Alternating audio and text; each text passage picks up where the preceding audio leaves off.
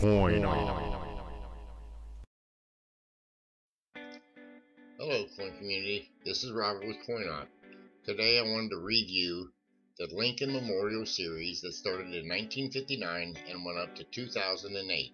We're only going to look at the Memorial Series reverses, none of the other ones. Those will be another video. What I'd like to concentrate on is hub design changes and also transitional errors. Some of them are pretty easy and common to get, while others are quite difficult, with a couple being unique. So, without further ado, let's have a look at a few. The first few coins we're going to look at are going to be hub design changes. And the first coin will be the 1960 Lincoln Cent. The obverse master die was being hubbed from a master hub with only one digit. The other three digits was then punched into the master die and was then used to hub the working hubs. Early on, the master die had cracked and a new one had to be made. The new master hub was made with a different liberty on the new master die when it was being hubbed. Also, when the 960 was punched into the new die, it was larger than the original ones used. Today, collectors affectionately call them the large date, and die struck from the original master die are known as the small date and are much scarcer. For some time, both working hubs were being used simultaneously to make the working dies. Working dies need to be hubbed more often to bring the relief up, and somewhere along the line, apparently the hubbing had got mixed up, and this is why we have some of the large over small dates and some of the small over large date varieties. In 1970, we have a similar occurrence that happened when there was two different master dies were produced from two different master hubs. At least one of the proof dies was hubbed using both the small and the large date working hub, giving us the large over small date variety for that year. I'm also including the 1970S large date double die obverse, which is known as Viva Stanton 101, only because it has a good value and is worth anywhere from $5,000 to $37,500 for higher examples. Next, we're going to look at the 1974. The obverse hub used in 73 was the same one used to make the new dies. About the middle of the year, a new master hub was made, and it continued throughout the rest of the year. This year also showed that in 1974, the Denver Mint had experimented with an aluminum piece. There is only one example of this coin that can be legally owned. At the only sale I am aware of, it sold for $250,000. Not bad. Next, in 1982, with the rising cost of copper, the Mint had started to look for alternative compositions for the cent. A combination of zinc and copper plating was chosen. The cores were made of 99.2% zinc and 8% copper, making the total percentage 97.6% zinc and 2.4% copper. At the same time, the relief was also reduced slightly to increase the die life.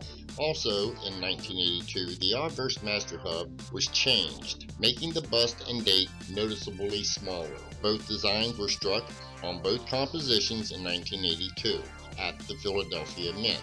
Apparently, in Denver, the 1982D large date was struck with both the copper and with the copper-coated zinc. As of this recording, the 1982 Denver small date was only thought to be struck in the zinc.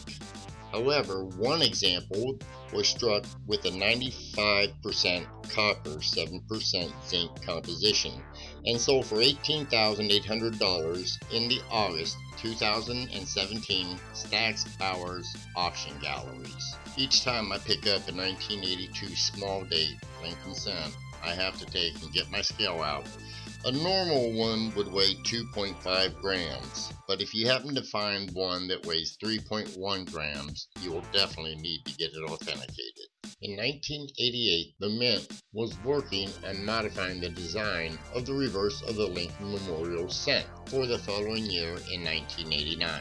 But sometime during that year, the newly modified dies had made its way into the business production and was used on both the Philadelphia and the Denver Mint. The easiest way to tell would be the crossbars and the designer's initials. These command a little bit of a premium, but are well worth looking for in your change. Finally, in this video, we're going to review the 1992 plain and Denver Mint Lincoln cent. You have both the normal and the close AM.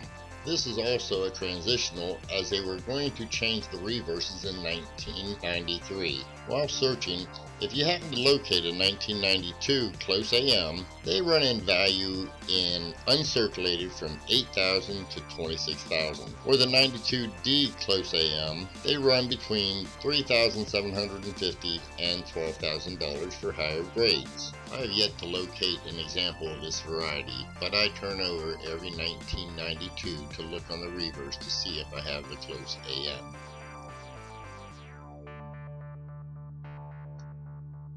Hello and welcome back. I hope you enjoyed the video. Now, a few reminders. This weekend we're having the coin seminar where a bunch of the coin channels are gonna take, and we're just gonna be giving live seminars that you can ask questions.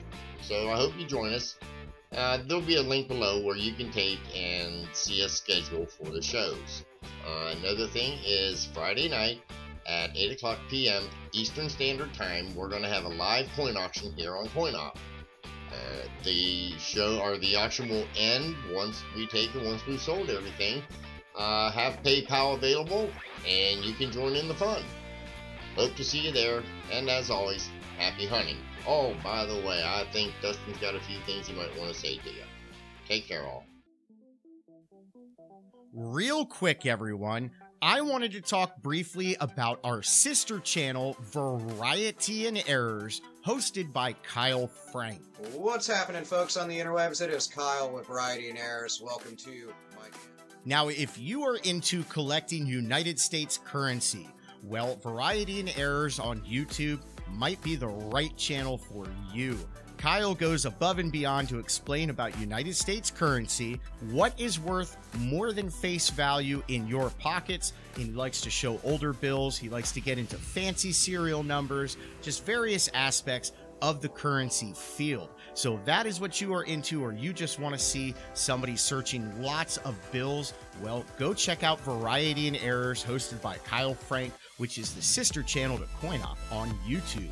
And while I have you here, if you enjoyed this video, do us a huge favor and hit that thumbs up button. Also, leave us a comment. The more that you interact with our channel, the more it encourages YouTube to share our content with more and more people. Also, by subscribing. If you are not yet subscribed to our channel, click on that subscribe button. And while you are at it, click on the notification bell.